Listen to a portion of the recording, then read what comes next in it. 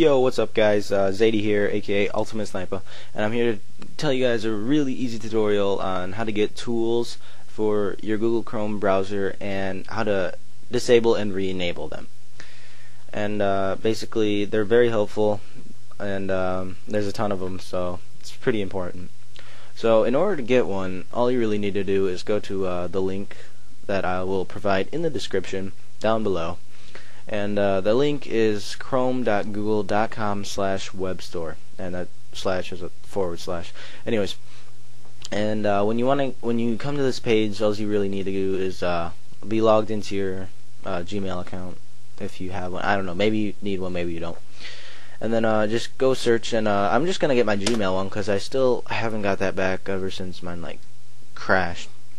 But some comes up, and here's the Gmail one right here. So you basically want to click on that, and you see this loads, and basically all you need to do is click Add to Chrome.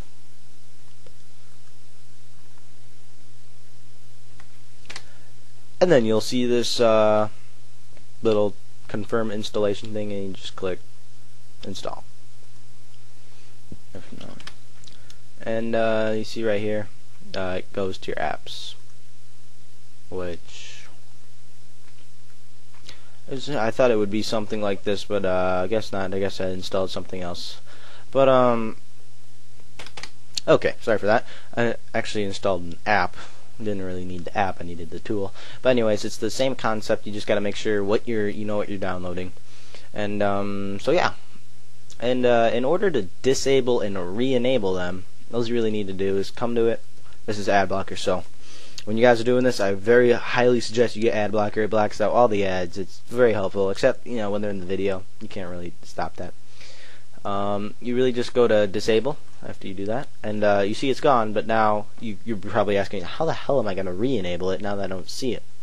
And to answer that question, all you do is right click on whatever that is, and a little wrench thing. Then you just go to tools and go to extensions. Very easy. And then as you're here, you just click enable. And oh dang it, clicked it too many times. And then as you see, it pops back up.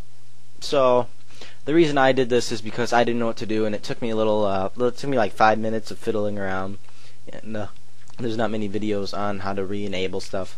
So I thought it would be helpful and save you that extra 4 minutes or 5 minutes and like 20 seconds from just I don't know. Anyways, that was really bad. Thanks for watching, guys. Hopefully more simple tutorials on the way. And yeah, thanks for watching. Please like the video, it always helps, and peace out.